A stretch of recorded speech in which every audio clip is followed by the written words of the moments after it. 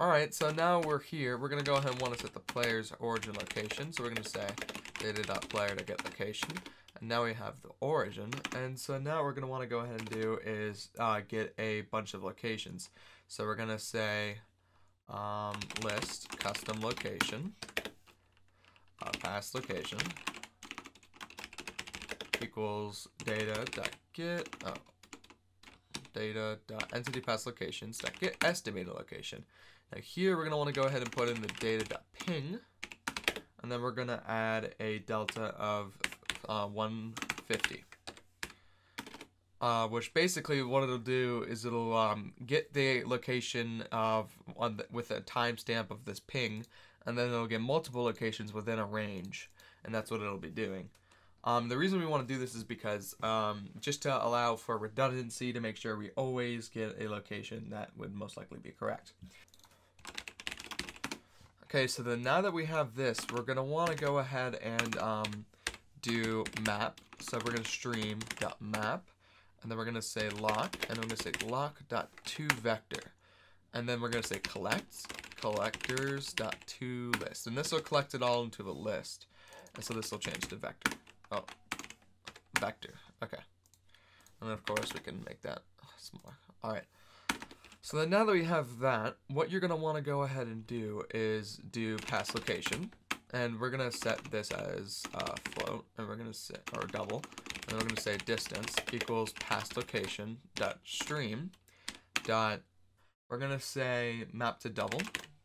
I'm going to say vec dot distance. I'm going to say vec dot distance origin dot toVector minus 3.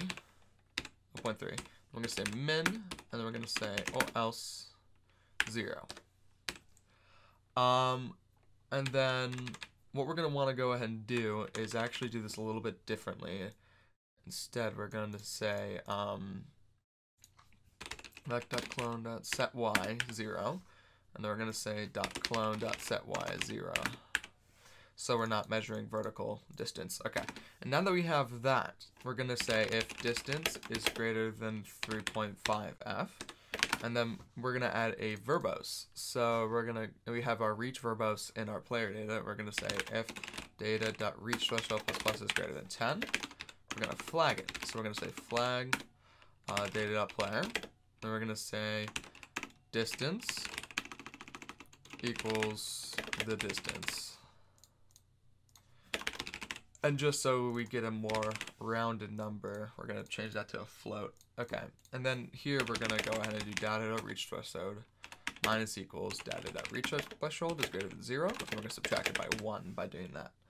Okay, so we'll broadcast and we'll show you this. So we'll say distance equals distance and threshold equals data.reach threshold. Yeah. So before we actually go on the test server, you want to set data.last entity to entity, because living entity. So yeah, then we'll see you on the test server. Okay, so now it's working. So as you can see here, the reach doesn't actually go much above 3.1. It's actually quite legitimate. So as you can see here, so we're actually going to change the threshold really quickly. So we're going to change this to 3.1 because this would actually be pretty decent. Alright, now we're here. Our sprint's on. Let's go ahead and use some reach. As you can see, we're being detected for reach. So we'll go ahead and turn off. But like, as you can see, we're not going above 3.1 all too often.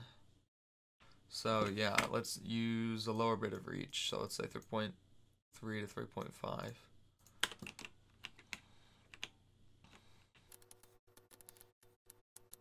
So we're gonna go ahead and continue, and then yeah, we almost flagged there.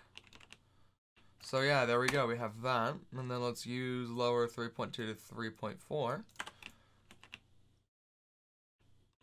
And as you can see, we're gonna continue to flag for that. You might be able to lower the verbose if you do some more, but this is where it's going to be safe. So yeah, thank you guys for watching, and as always, stay funky, and I'll see you guys later. Bye.